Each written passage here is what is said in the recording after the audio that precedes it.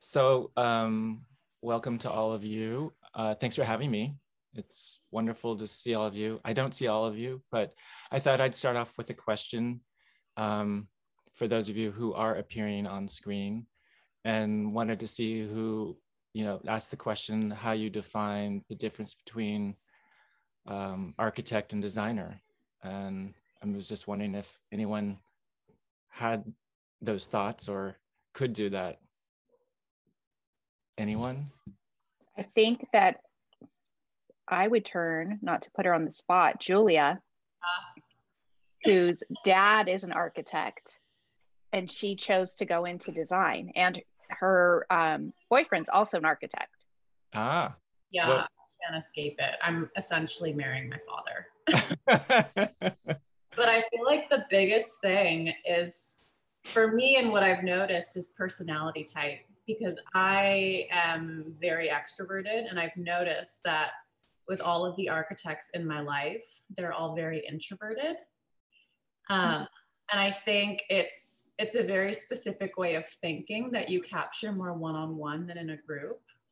Or at least I think they're more comfortable sharing their thoughts one-on-one. It's far more intellectual, I feel, than interiors in a way, because interiors, you're so much studying someone's personality and you really have to get in there with therapy and understand them. And I think with architecture, it's a little bit different. But I would say like the biggest thing for me is the difference in personalities. that's very astute. That's really interesting. Never thought of that. Huh. Anyone else?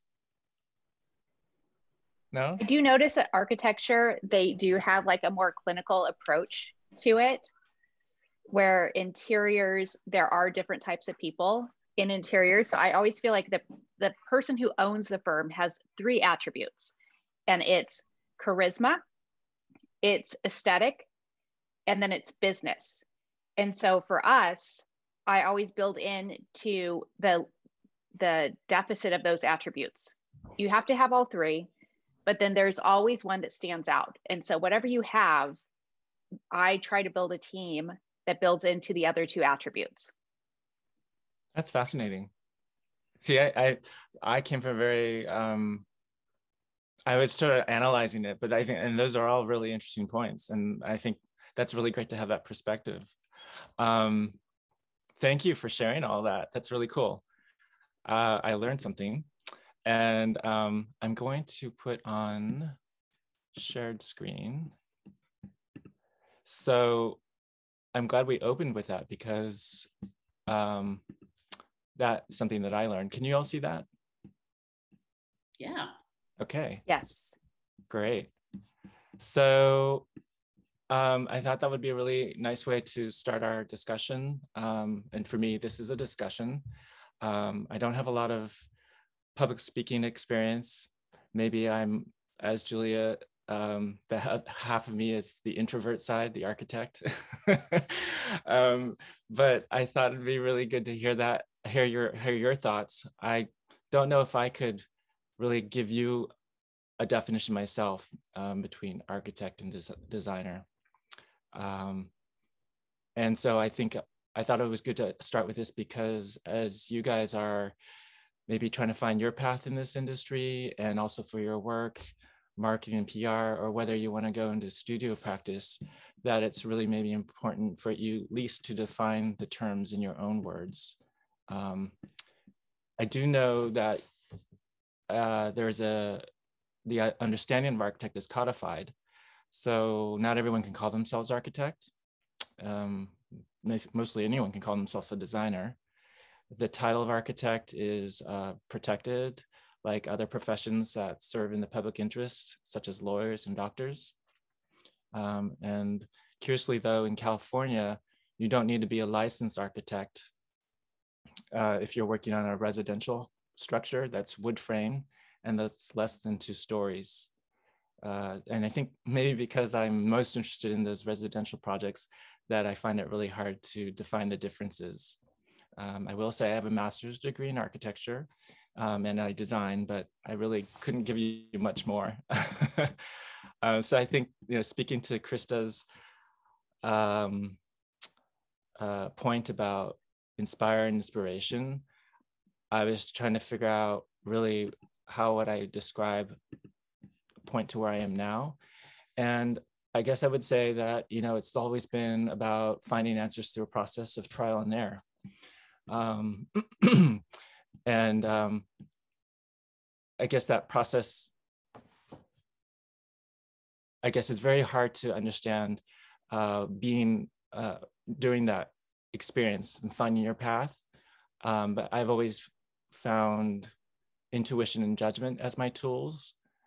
I think also being open to the possibility has brought on maybe the idea of luck, which I also think is not discussed very much as a contribution to someone's success. So just that path of being open and trial and error is how I think I've always thought of my journey so far. I grew up in Oakland, in the Bay Area. I am a product of the Oakland public school system. And growing up in the suburbs of Oakland, I always wanted to move away for college, but I ended up going to Berkeley in the end. So I didn't go very far. Wasn't sure what I wanted to go into. And ending up in architecture was almost a matter of trial and error. I tried cultural anthropology. I was very pragmatic and thought because I wore glasses since I was 12, I'd choose something and try and go into optometry. I was good at math, so I thought structural engineering. But in the end, I ended up taking a survey course by an architect named Lars Larup. He later on became the Dean of Architecture at Rice University. But during this survey course, there was an announcement for anyone interested in taking a second semester studio without taking the first semester. Anyone interested could sign up because there were openings. So I thought I would just try and see. I tried all these other things, and it was about trial and error. And I ended up enjoying it. I enjoyed the theory, the creative part, the history, and also the social part, meeting people in that department, getting to know the community there. So I think you could say it was a matter of trial and error, ending up in architecture in that way. So I had 10 degrees before I graduated, 10 majors before I graduated. And I was you needed 128 credits to graduate. I had 156. And my stepdad gave me an ultimatum. He was like, pick a major and get out of school. I think we call that the 5-year program, right? Oh, mine was 7. And then I moved out to the Bay Area, like right before the economy crashed. And I was like 6 credits shy. Oh. My mother was horrified. But I started one company before I got my credits to graduate. Exactly. Trial and error, right? Well, we call it, we're going to reframe it. We're going to call it entrepreneurship. Oh, there you go. There you go. Maybe in your case. That's why I love working with you. I definitely don't have that side. But I mean, who knows where the path takes you, right? Exactly. I say life is like a game of golf. You just have to play the course. Sometimes you're like underwater, sometimes you're in the bunkers, and sometimes you're like a hole in one. Exactly. I love it. Well, and to that point though, I mean, just playing the course, even like when I finished school, San Francisco, the Bay Area, there was a recession, I think even in California, where there were really no jobs. So to get experience, I freelanced and I volunteered at different offices. One of them was at the office of Stanley Sadowitz. I worked for an interior designer named Glenn Reynolds, who worked in the office of Sandy Walker of Walker Moody. So we picked up projects with Walker Moody. I also volunteered at nonprofit organizations, one called the Asian Neighborhood Design, which is still around, I think, and one that did tenant improvements for the Tenderloin neighborhood design community or design corporation. so it's just a matter of like getting experience and just getting out there. I will say, you know, part of the idea of trial and error, but also being open to chance and opportunity. That's also the time where I met my spouse, my current spouse. He's Dutch. And at that point, I thought, you know, given the circumstances, given that I always wanted to move away and live away, I thought maybe Europe, I thought maybe France, Paris. I could communicate with high school and college French. I was, you know, had that interest in another culture, in their culture, but I had no idea about the Netherlands. So what was the Netherlands? You know, it was not on my radar. But we met and I moved there and I took a chance and embraced change. And so I moved abroad. One of the first jobs that I had in the Netherlands was a paid internship at an office. The architect's name was Herman Hertzberger, and here you see his picture from his Instagram post, his most very current picture of him. But I didn't really understand when I was in the Netherlands, the culture of architecture within a country, you know, 1/10 the size of California. It's just one of those countries which I've learned comes up when people talk about a place where its citizens are one of the most happiest people, you know, groups in the world. And I found myself in a place where there's a very different attitude towards the built environment, and there's a conversation about social and public spaces, about housing, and about art. And so I found it a really, really amazing place to be and a time to be there. Below Herman's picture is one of his housing projects. He was really well known for social architecture. And on the left is one of the last projects I worked on, was a competition for a music theater in Breda. And it was eventually built, but and that's a picture that I found on their Instagram post.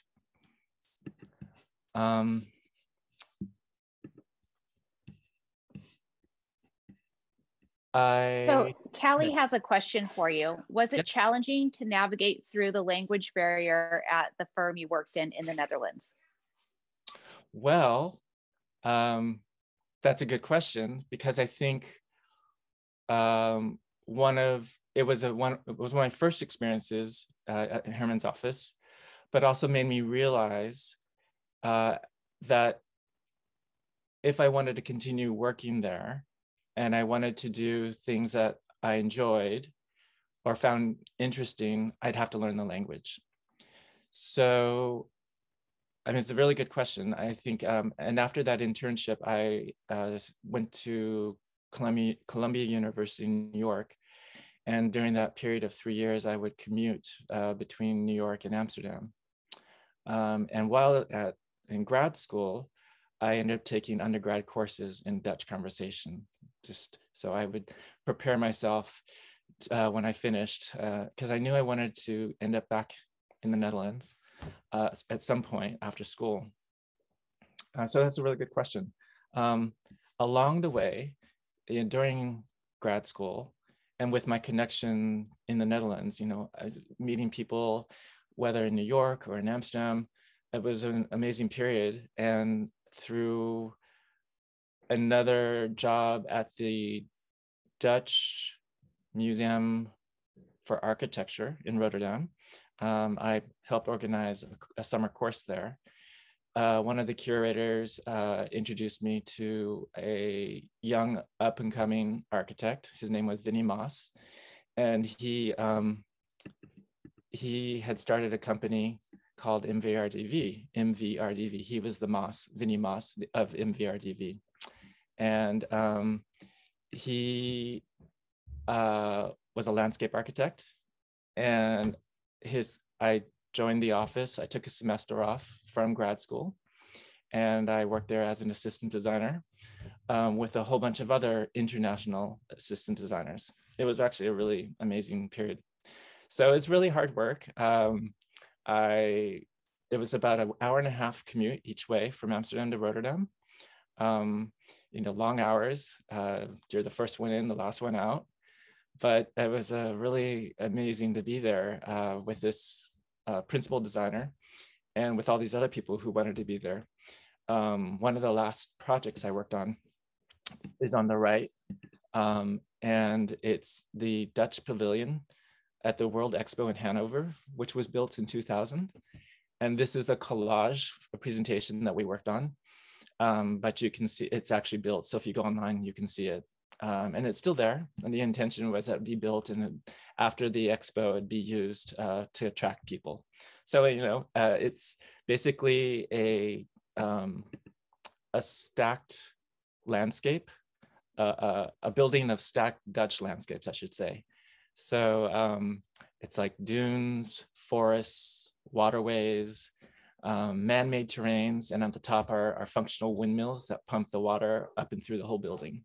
So it's actually really brilliant, I think. And it was a period where the whole period was really about questioning what is architecture, right? So, this is a landscape architect who's building buildings, and inside are these environments that you experience interior, right? So what is architecture? And I thought that was really eye-opening. Here you see actually Vinny and one of his, he's an academics, and this is one of his quotes to students: never put everything in your graduation project because you will lose yourself. You can do one thing for one project, and then the next project you can do another. And I think that really is applicable to work itself. You never really want to put everything into one project, but just save, just observe, and file it away, and you'll find something appropriate for that idea that you have. I totally agree. One of the discussions we used to have when we were in the office together is not giving away your ingenuity to somebody else. And one of the things that has always bothered me about interior design in particular is that when you're working under a principal or under somebody else, you give away like your creative ingenuity, and then they take credit for it. So I thought when Tom Ford did Tom Ford for Gucci and they gave him credit, I thought that was brilliant. And I still feel like some progress that we need to do in the interior design sector is giving credit to the creatives who produce it. Absolutely. Absolutely. And I think, that was another thing that, just as a minor thing, but speaking to what you're saying, in the United States, it might be different now, but in architecture, it was really accepted and industry standard to work for free as an intern. And that's just your dues that you had to go through. You had to, to get there. I think it's a little different now. You get paid for internships. And I think there are offices now that, like at the MVRDV, if you go into publications, they actually give credit to those who worked on the team. In fact, actually, while I was there, the work that the projects I was able to work on that were published in a magazine or a book called El Croquis. You can look that up as well. I don't know if the publication still around, or even the World Expo. Farmax is another publication that they did. They listed everyone participated, and I got my name in those. So it was actually really awesome. And I was an assistant designer. So yes, I totally agree with that. It's just eye-opening that there are other possibilities, right? Keeping your possibilities open. Yeah, and don't give away your best work. Do your best work for yourself. I think there's platforms that you can put it on, like Pinterest and other ways that you can promote yourself. Yes. But handing over your ingenuity to somebody else is, I don't think it's a good bargain. Exactly. Agreed. Absolutely. So, along the way, after finishing grad school, after that experience at MVRDV, I knew I wanted to end up back in the Netherlands, but I also wanted to be closer. I wanted to be in Amsterdam. Most of the interesting offices were in Rotterdam. I just didn't want to do that commute anymore. And I think Amsterdam is an incredible city. So if none of you have been there, that should be on your list. It's a great city. But I did did work my way through different offices. One of them was with this amazing person. Her name is Trude Hoykas, a lady in a men's profession still, I think. But she built buildings. She designed interiors. The building on the right is a building that was being designed when I was there, but it's now a part of the Amsterdam skyline in the north part of the city. It's on the water. It's a building on top of terrain that was used for building ships. Just actually absolutely amazing. The building on the left is for the Department of, what is that? Education, Culture, and Science, the Ministry van OCMW. It was at the time designed by American architecture office, KPF, Kohn Pedersen Fox, and Trude was responsible for all of the interiors. She did banks, she did ministry buildings. She's very well known, and actually, to the person's question about language at that point, it was a wonderful experience because I got to test my Dutch skills. I was working on the interiors. I was responsible for the putting together the furnishings, the presentations, and also coordinating with the committee for the government that was overseeing the interior design part. So it was a lot of communication with the people there in Dutch and with the team in the office. They all spoke English, but is actually a really good test of using my skills in Dutch. So I worked on a team, but this was, I put this in there just because it was part of integrating and understanding the culture as part of what you're doing. So, knowing a second language and living in that environment, I was just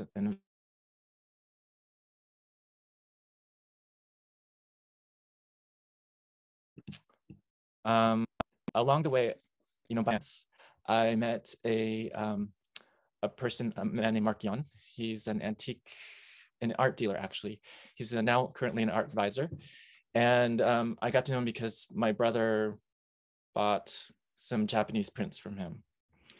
But he ended up working for another dealer who had an architecture, interior, arts and antiques business.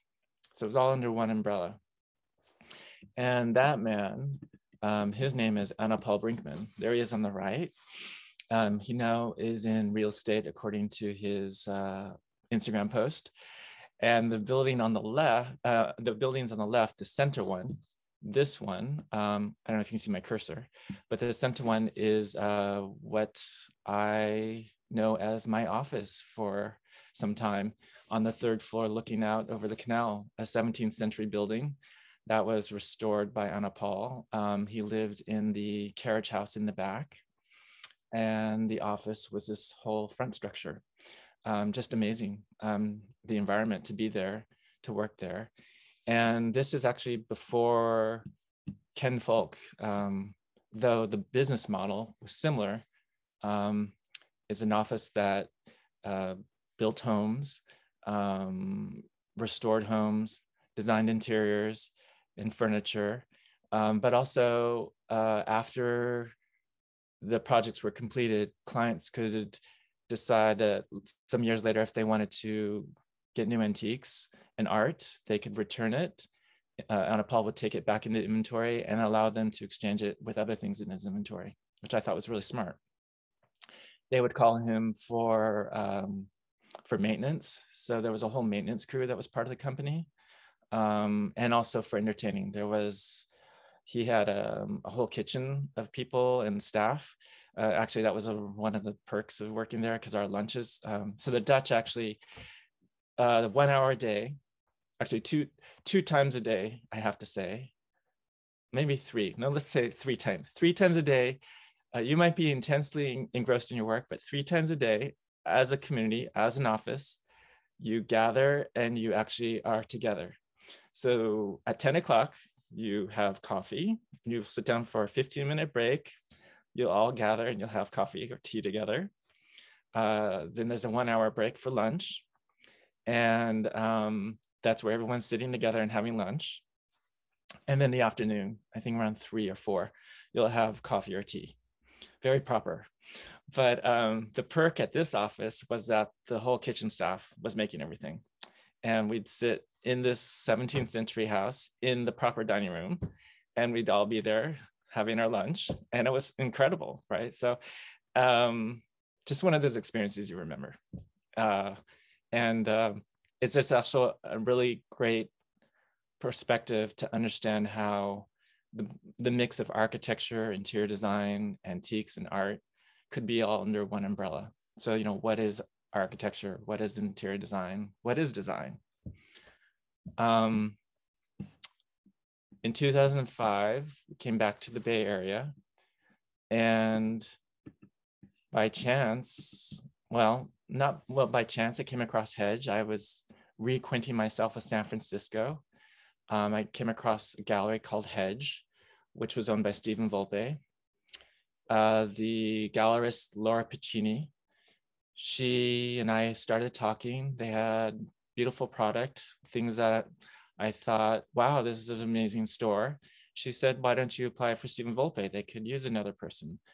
And so I applied, and I ended up working there. It was a period of growth for Stephen, I think. It was him and a person named John de la Cruz, who you might know. He's now on his own.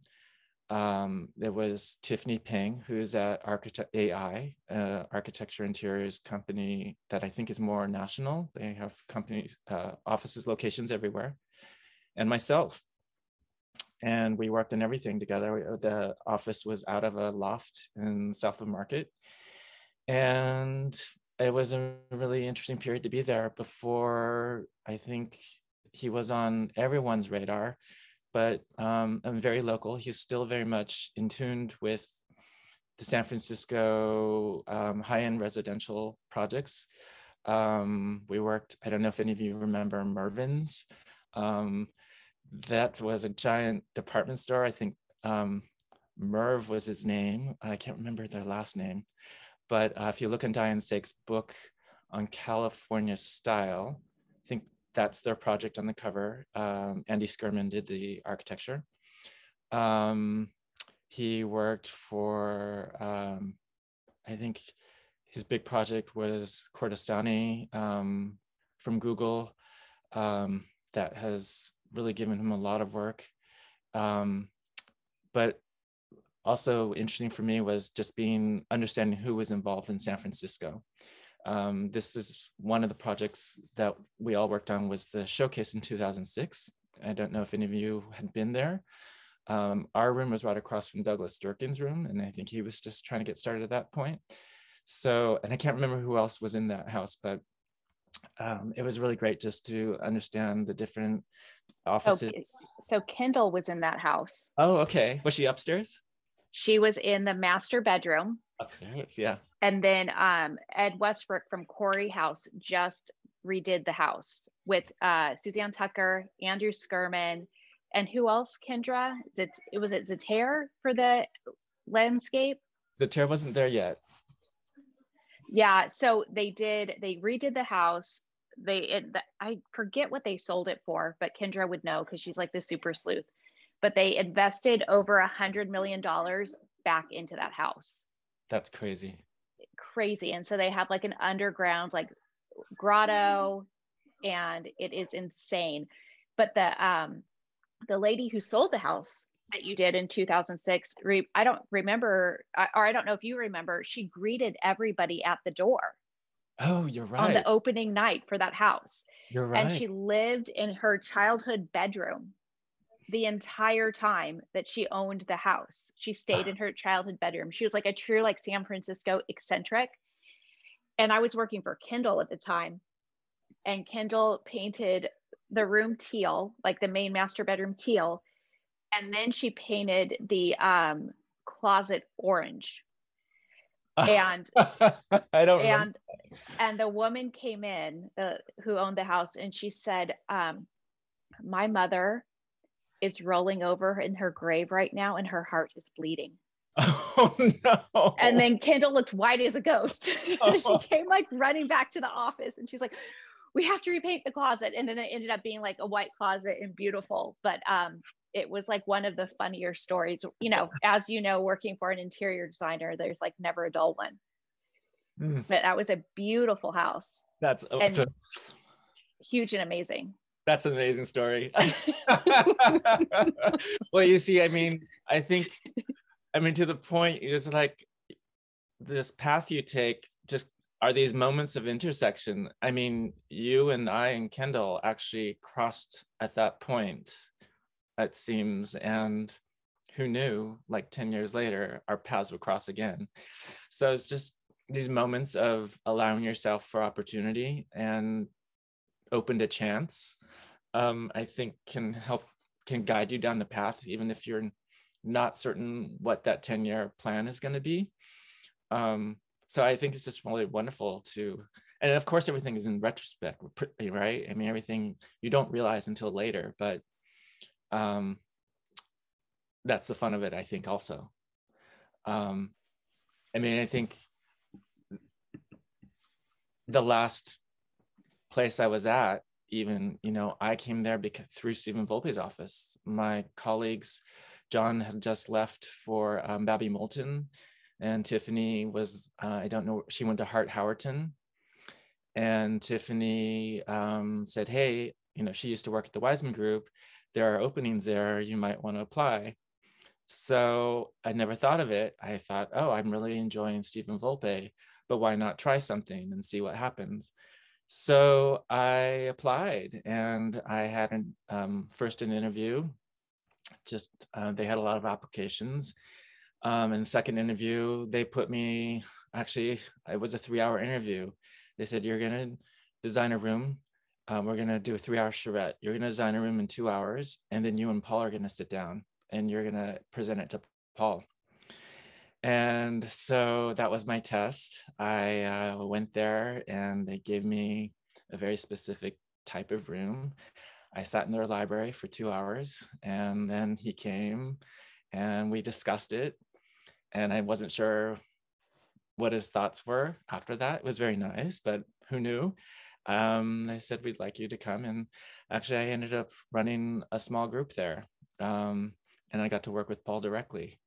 So that was chance, I think. I'd like to think. But you also, you're always so humble. So I'm gonna play you up for a minute. You also requested that you only wanted to work under Paul. So as you were curating your career, you were in a power move, and you also asked for what you wanted. And it's very remarkable. That's true. Yes, you are absolutely right.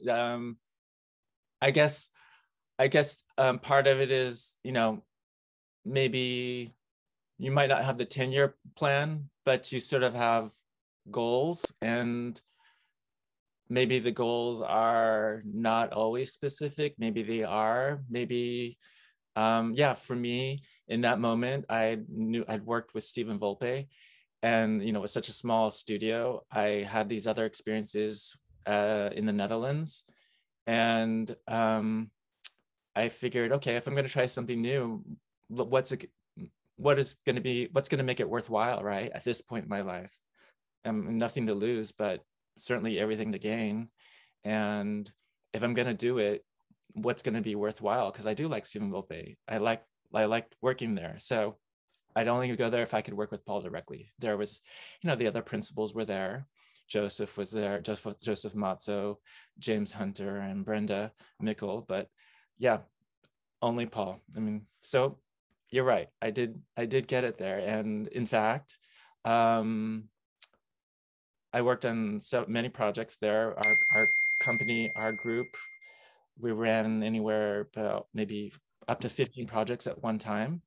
One of them, we ran small projects. I mean, they weren't the super uber large projects that Brenda and James were getting. Of course, I didn't expect that because I was also new and I was being tested.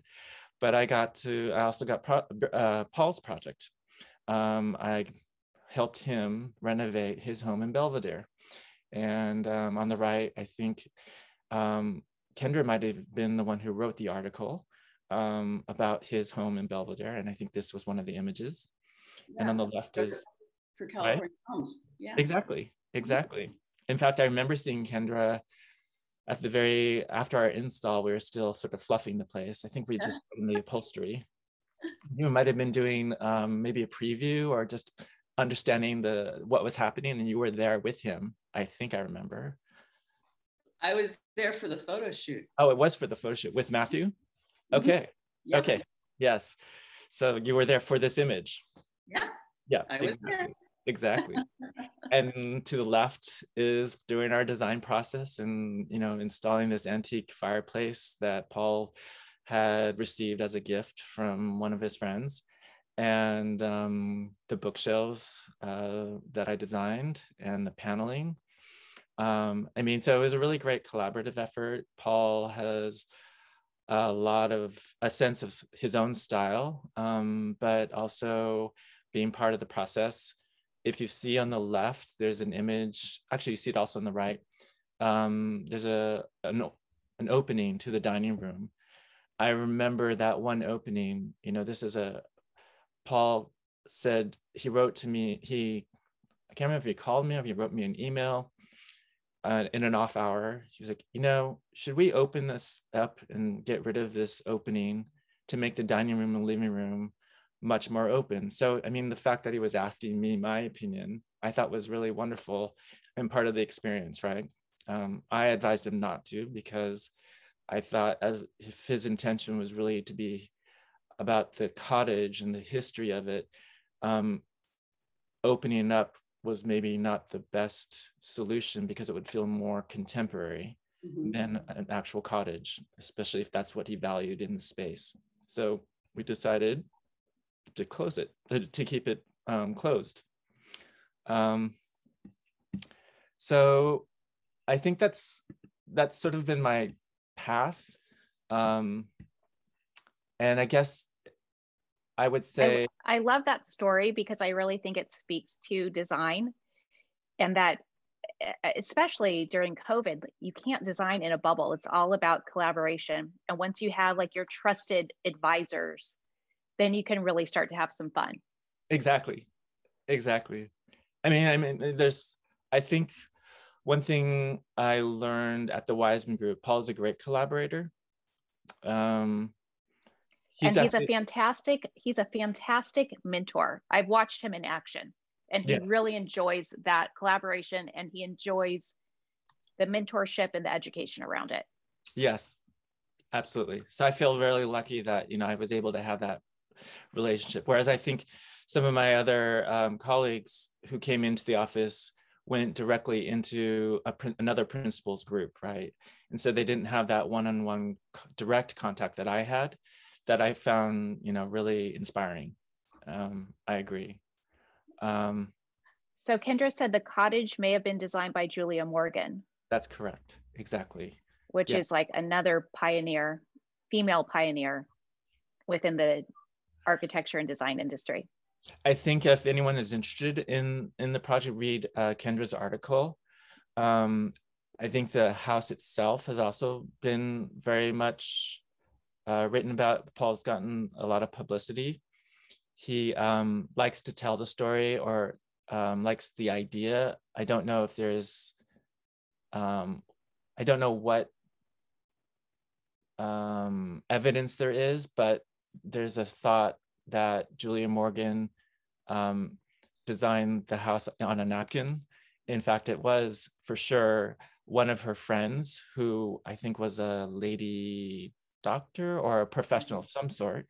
So it has a really nice story to it and history to it. Julia Morgan, I think is one of those amazing architects who, for those of you who are interested, she designed San Simeon, Hearst Castle. So she was, and that is though it looks like a castle, it's one of the first concrete structures of its time on that scale. So she really experimented with material and using that to architecture, even though it was, she doesn't get a lot of credit because at that time it was also very much a man's world, as it still is in architecture. So it's another interesting person to look up. And I would say maybe it's also to Julie Morgan's path as well, but my path, definitely there was no direct route. I think, after Amsterdam and before coming back to the Bay Area, we also lived in Sweden, in Stockholm, Sweden, and we also lived in New York for a while. And so if I look at that trajectory of Oakland to Berkeley to San Francisco to Amsterdam to New York, back to Amsterdam to Stockholm to New York, and then to San Francisco, it's definitely, been a lot of turns and just a lot of possibilities, and one that I could never really imagine at the moment or even understand while doing it. I think the one great thing about being open to possibilities and embracing chance was also learning through travel and through living in different places was the experience of discovery, things for the first time, that experience of things for the first time, and also observing and understanding what those experiences meant, as a, why is this so an amazing experience? Why, what is it that's fascinating about seeing this for the first time? I mean, those things stick with you, what leaves an impression, I think. And so the universal need for shelter, I think, is, there's that universal need, that's a human condition. But then understanding those creative elements that people use to define their environments, I find really fascinating. And I think starting my Martin Young design in 2012, I try to articulate that in our tag. We're an interior design firm with an architectural point of view. So, started off with the question, what's the difference between an architect and a designer? I'm still not sure I can answer that for you, but I think that is taking those references that I've experienced, and using it for my work. Those have always been sort of the heart of what I do. I just wanted to just go through this last part sort of fast as examples for you. On the left is our Spanish Revival home. I don't know if you guys can see these projects on our website, but I'm always looking at scale. Scale is really important, and I've always been fascinated with John Dickinson's home and his firehouse with his found, what are they called? Phrenology heads. They're used for practice to show you the PowerPoints of the body. I think they'll use it in acupuncture and then homeopathy. But these heads are just amazing, and the use of scale and to draw your eye upward. So I'm always looking at scale and things. And the John Dickinson firehouse is featured in Diane Sake's book, San Francisco Style. I think it was done early I want to say like 1996. It's in the office for anybody who wants to borrow it. Okay. I think it was done earlier, because I think that same firehouse was the house Jerry Brown owned and lived in after, right? Yes. Yes. Mm-hmm. Yeah. And then it had changed hands. Oh, didn't Trevor? No, Mr. Traina. Train, did he live there as well? Yeah. Yeah, so he's after, yeah, so he was sometime, not directly after Jerry Brown, but after. So yeah, it has a history. It's a really It's my, yeah, it's good. My first book I ever bought for interior design was that book. And it was wildly expensive at $40 for me at the time, but I made the splurge. Yeah, I mean, exactly. It's a really great reference. I mean, this is an amazing building. Yeah, so it's just something, and I think you can Google it and you'll see all these images. In fact, John Dickinson's collection from this residence was at auction maybe a couple years ago. I saw these phrenology heads at auction. I think they were asking maybe 10,000 for the pair. But yeah, they were just found objects at the time, right? So it's really amazing. I think looking at openings, how openings and separation. On the left is the Spanish Revival project again. And on the right is just a Victorian image I found online, but it's certainly something that the idea of how do you separate and define spaces, whether or not it's through building something solid or transparent, but using fabric. I find it really interesting. And so that's what we did on the left in this multi-functional space. It was for media, for play, for exercise, for both adults and for kids in this one residence. And yeah, I just think the idea of using fabric as, as a decorator for architecture is really interesting. It blends the two together. The idea of enclosures and surfaces, walls, ceilings, and roofs. I've always been really fascinated with what that surface might be, or what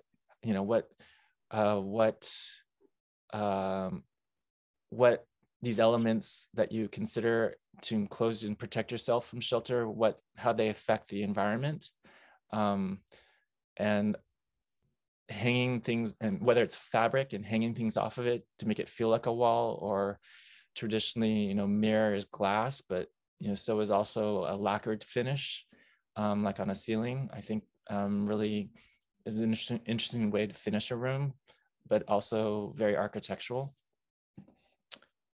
And on the left, you might recognize as our showcase from last year.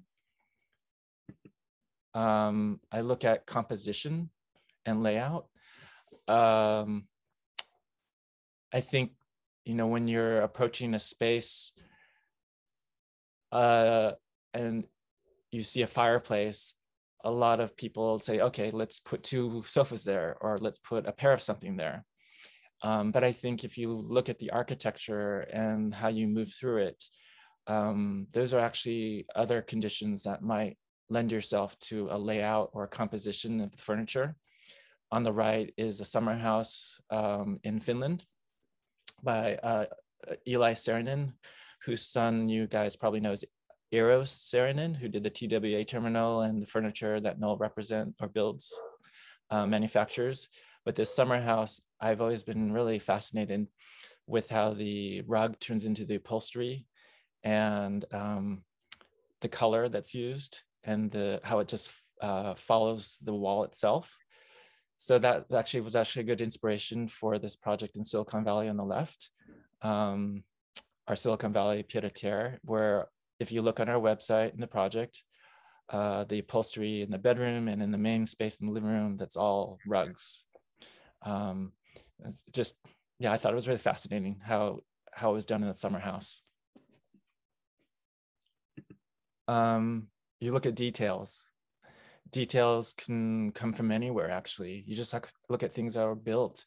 You look at, you observe how Jennifer Aniston's Prada dress and this buckle can be used for your curtains, like at the showcase.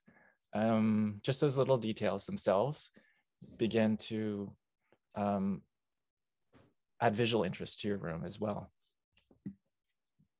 And I think as a designer, whether or not you share it with your client, for me, it's always helpful to think of a narrative and how you're designing a space or a project. Who is that end user? What could this be about? And that's your own story. It could be the story about the client, and maybe that's how you relate to the client. Doesn't always have to be. In this case, though, the left is our San Francisco residence, and the client herself had an appreciation for textiles. I always envisioned then this house being about a studio, an artist studio, a weaver who creates art three-dimensionally. And I looked at, I always imagine someone like Sheila Hicks, a contemporary artist, who's down at this on the lower right-hand corner in a space, I think an installation for the Centre Pompidou in Paris. You could look her up and she has incredible work. She's still alive, and her life has always been about weaving and text and fiber. Just fascinating. So she was sort of my narrative for this project. We designed the project as a collection of textiles, maybe that a workroom was creating, and maybe something that this person who lives there might have inherited or might be passing along to her family. And so we came up with a series of rugs that would be highlighted in the rooms. And then lastly, circulation and movement through space. Always looking at how space is interpreted, how you can create space with furniture and with furnishings. The right is a John Saladino project. I really am fascinated with his idea of tapestries and whether they're found or whether he makes them and how they become part of the whole room. And on the left is the entry of our Spanish Revival project and that movement through the openings in the hallway, in the entry hallway. And we in fact actually designed that tapestry that's also there. So I guess in the end, what I would say is, be open to the possibilities, be open to chance. It's good to have goals. But you don't have to have a 10-year goal, a 10-year plan, right? And I guess use your intuition and your judgment as part of your tools to guide you. I love that. I really, the narrative that you create for each client, I totally resonate with that. One of the most important things for when people apply to Decorator Showcase is that you create the story behind the person that's living in the space. And I think that's what makes Decorator Showcase so fun, is you don't have the constraints of the client. You can just make something up. I found that very difficult, actually. I did.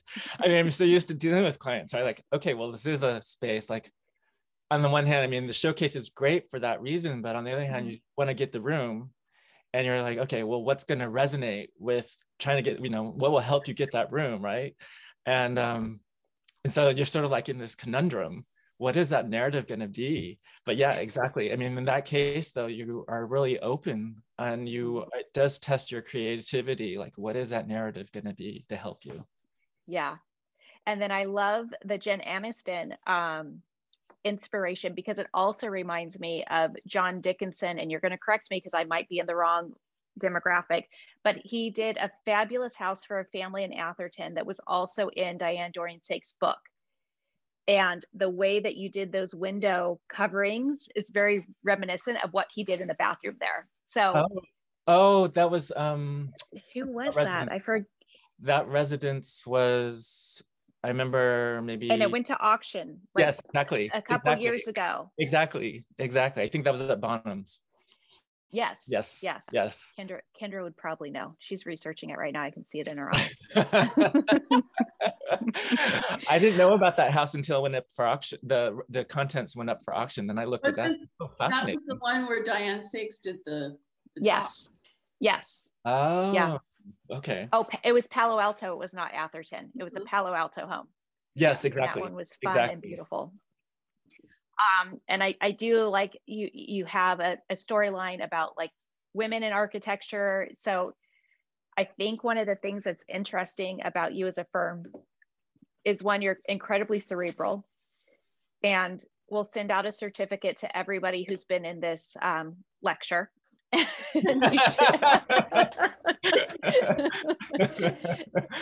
And you should absolutely be a college professor. That's kind of you. So Callie has, I'm going to do some praise, and then Callie has a question for you. So Sabrina says, so much inspiration and informative. Thank you so much. Mariana says, you are so talented. Thank you so much for sharing your story. And Wyatt says, beautiful work. Leaving this presentation feeling very inspired. Thank you. Thank you. And I was a little bit late to the conversation. So I'm sorry that I held this up, but I felt like it was so worth the time. Callie asked, what do you look for in a client project at this point in your career? That's a good question. I think what I look for in a client project has also been what I looked for when I started Martin Young Design. I started the company knowing that I wanted to stay small. I think one of the criticisms of working in a large office was clients would not get FaceTime with the principal. That's why they would hire the office. And so I think, to Krista's point, you're giving so much of yourself. You're not always getting the credit. I think I thought and still feel like, I enjoy engaging with the client. I basically was doing the projects at these larger offices. And I think engaging with people has always been what I love. So my intent was always to stay small so I could have that engagement and not run a 90-person office and have my hands in everything and only have 5 minutes for each project. So what I look for is a client who's engaged, who is willing to put the collaborative effort into it. Sometimes collaboration means, okay, you do it and I trust what you're doing. Other times it means having a text or a telephone call or a presentation on a weekend or in your off hour. But they're engaged. They want to know, they're thinking, well, what if we do this? What does it look like? Well, what if we do that? What does it look like? So that spectrum can range, but they are engaged. And I mean it in the sense that, as opposed to not liking something, always wanting something different. I think that's very different. That's what I experienced in a lot of projects in a large office. I look for projects that, and clients, as a small office, you rely on referral. So you want to look for clients who have that network that are, you think, you don't know for sure until you actually work with them, but that will be able to refer you or have a base to refer you to. Especially if you want to stay small and your pipeline only needs to be maybe 4 or 5 projects at a time. You want to make sure you get those quality projects. And then another consideration is, maybe they don't have that network, but maybe it'll be a great project because they're a great person. Maybe they don't have that network, but it'll be a great project and they'll let you publish it. And those are sort of other qualities you want to look for, or that I look for in taking on projects. I think that answers the question. I think it does. So if my team wants to take your 102 course, because we just finished 101, how can they reach out to you? Well, I work directly with Kendra, Natalia, and Trisha, and sometimes with Krista. So you always reach out to them and to get me. Trisha has made a wonderful website. Did I mention Trisha? I work directly with Trisha too. Trisha has made a wonderful website. You can always get us through the website. And so your direct email is martin@martinyoungdesign.com. That's correct. That's correct. So any questions for Martin? If you want to take his 102 course, reach out and send him an email. But as you can see from today, he's an incredibly talented designer and incredibly cerebral. And I always learn so much when we're chatting together. No, thank you. Thank you guys for letting me do this. It's been wonderful. Any final questions? Going once, going twice. I think Julia and Martin could nerd out for like hours.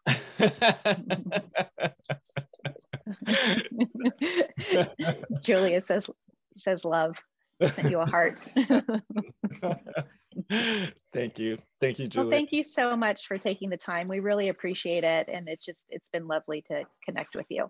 Thank you guys for allowing me to do this. It's been wonderful. Oh my gosh. And we'll send you the recording so you'll have it. And then we also use it for recruiting too. So when we hire somebody on, they can learn a little bit about you. Okay. Thank you. Thank you. All right. Well, have a wonderful Monday. Have a really great catching up week, all of you. Thank you. You too. Yeah. Take care. Talk to everybody soon. Bye.